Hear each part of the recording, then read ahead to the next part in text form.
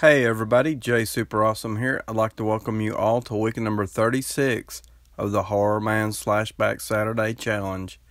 This week's slasher movie theme is Deadly Slashers, and I will be giving my review for Deadly Manor. Okay, so getting into the plot for this one. This classic horror story follows a cast of attractive youngsters on a camping trip to a remote, wooded area. Joined by a mysterious hitchhiker, the group takes shelter from a storm in an aging mansion. Mystery piles upon mystery until the death begins. Okay, so getting into my thoughts for this one. With this week's SlashBack Challenge theme being a deadly slasher, I chose to review Deadly Manor.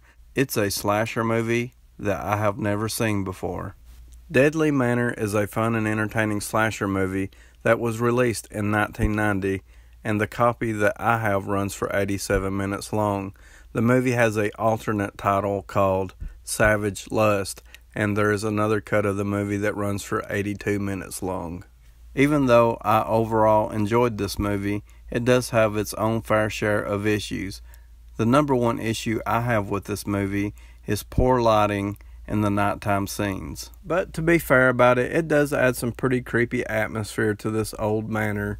Something I found to be pretty interesting is once inside the house, they were able to turn the lights on, so this house still had power run to it. So if these characters were smart, they would have realized that this house that seemed to be pretty vacant was actually not so empty after all. As far as the daytime scenes go, they were poorly lit as well, but I didn't have as big of an issue with them. There's one scene that takes place out in the woods, and it's poorly lit, so it's kind of hard to see what's going on. I did get the general idea, but it's the nighttime scenes that suffers the most, and in particular, the kill sequences. There's quite a few on-screen kills within this movie, and unfortunately, we can't always tell what's going on. You get the general idea of what's happening. It would have been nice to have gotten to see it better. So overall, the lighting issue is the biggest complaint I have with Deadly Manor. It is something that I'm able to overlook myself because I have seen plenty of slasher movies to have the same problem. But I do understand that this could potentially be a big issue for certain viewers. So that is why that I wanted to mention it. Okay, so now I'm going to talk about the cast of characters we have in Deadly Manor. So we have your very typical type of characters within this movie. We have a group of friends who are traveling together. They are going camping. Along the way, they pick up a mysterious hitchhiker. I thought all the characters were pretty fun within this movie, and I also thought they were all pretty balanced. You really didn't know who the lead characters were, and it just really felt like that anybody could die at any given moment in this movie, and I thought that was pretty interesting. Overall, I thought the acting was pretty average for this type of movie, so I didn't have any issues with the acting. Okay, so now I'm going to talk about the most important part of a slasher movie, that is the killer and the kills. So I really like the killer in this movie. We get to see the killer masked, and then we get to see the killer unmasked. Both variations of the killer was really cool. The motivations behind the killings was pretty weird.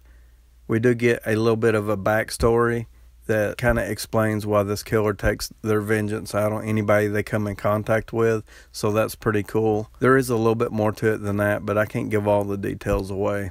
As far as the kills go within the movie, we get some pretty decent kills, but it's all pretty much basic stuff. So this is definitely not a gore fest, and it doesn't really have any kills that stand out. And as I had mentioned earlier, unfortunately some of the kills were a little hard to see.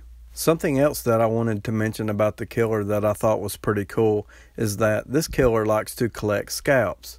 And I just thought that was awesome. This group of friends, they're searching around this old dark manor and find a closet, and within this closet is our killer's scalp collection. So that's pretty cool. And something else that's pretty cool is that this old dark manor has caskets in the basement. So that's really awesome. So overall, I thought this was a pretty fun and entertaining slasher movie. I'm going to recommend it to people that are fans of slasher movies of the late 80s and early 90s. You might enjoy this one. I'm going to give it a 6.5 out of 10. Please like, subscribe, comment below. Let me know if you have seen Deadly Manor, or let me know what you think about my review. And I would like to thank you all for watching.